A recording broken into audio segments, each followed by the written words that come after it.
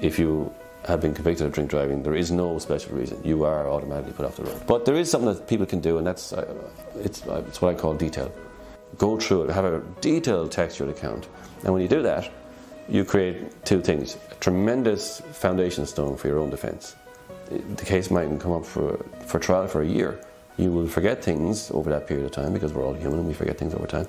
But if you write it out now and add to it every day or 2 days or 3 days, you're going to create an account that's really, really vivid and textured.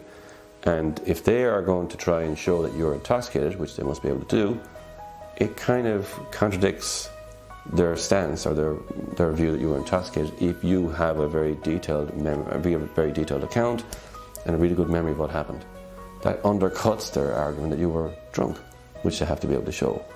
You know.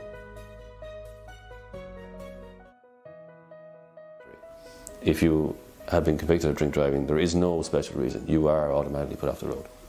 You can do one thing. You can be really familiar with what happened. You can do that yourself. And then you're well armed then for the case when it comes into court. Your story comes from you. Only you know what happened. The solicitor wasn't there, neither was the judge. Your story comes from you.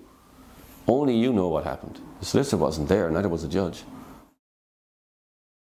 Your story comes from you. Only you know what happened.